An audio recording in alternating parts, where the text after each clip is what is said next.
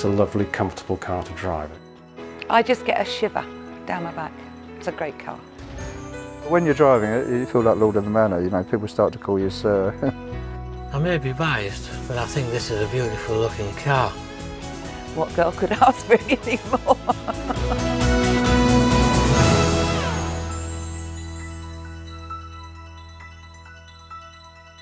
Richard and Alan Jensen were both car enthusiasts in their teens, but they actually started building cars in their backyard in their spare time. And the first one they built was called the Jensen Special No. 1. And it was put together with bits and pieces that were given to them by all their friends in the motor trade, and that really got the bug going. They were bitten.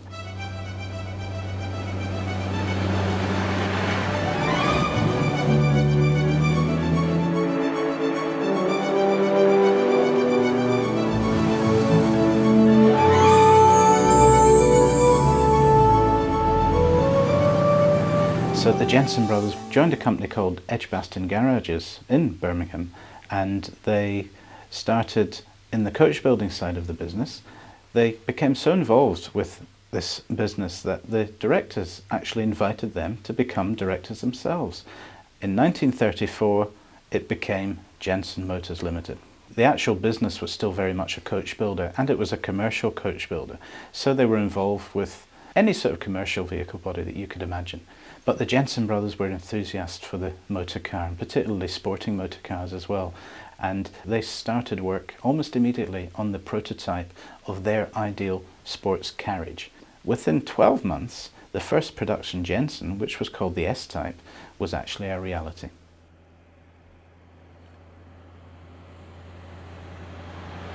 This is a 1938 Jensen 3.5 litre S-Type. Most people, when they see the Jensen, have no idea what it actually is. A lot of people think it's a pre-war Jaguar. The radiator looks a bit like a Mercedes. The body looks like Jaguar or Alvis. The wheels remind you of a Bentley. I think the Jensens basically plagiarised the best features of other vehicles and put it together as one.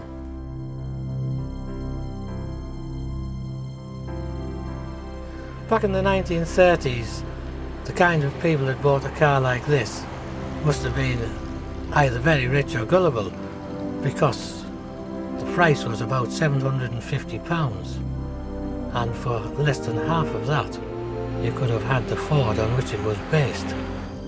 However, you wouldn't have got the style and the charisma which goes with this car.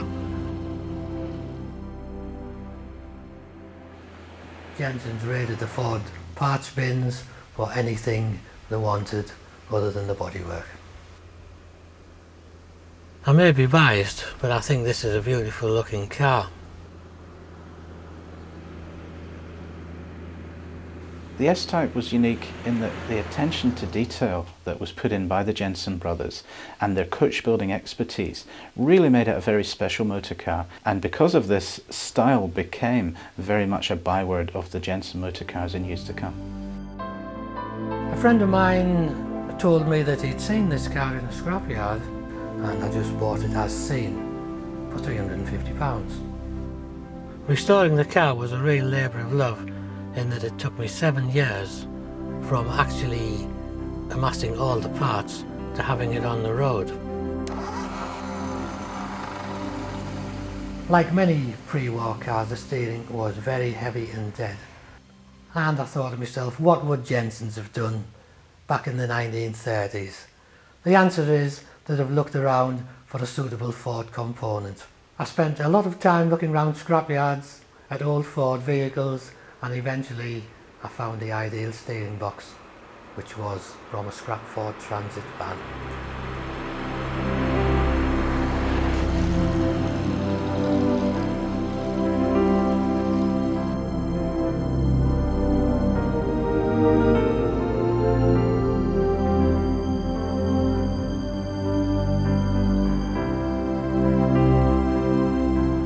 The overall impression when driving this car is of the smoothness and easy running of the Ford V8 engine. The engine is really the heart of the car. It also makes a beautiful noise which only a V8 can produce.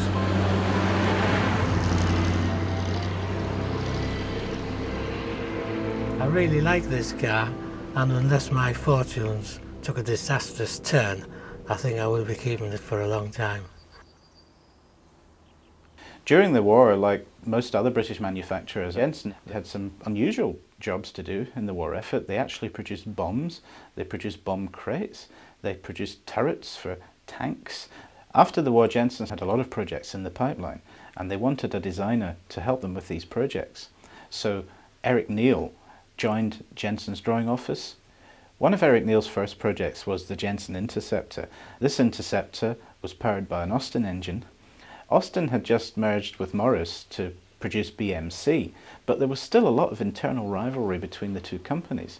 And of course Morris had produced the MG sports cars. So Austin approached other manufacturers to design a sports car for them, and indeed it became a bit of a competition. Jensen produced a prototype of the sports car for this competition, but at the motor show at Earl's Court in 1952, Leonard Lord, who was the boss at Austin's, decided on the spot that the new Healey was to be the new Austin sports car. This wasn't a total disaster for Jensen though, because the new Austin Healey was very much coach built, and Austin didn't have the capacity to actually produce it in any great number, so Jensen got the contract to build it. This new contract also gave the Jensen company financial security, so they immediately started thinking about a successor to the Interceptor model, and thus the 541 was born.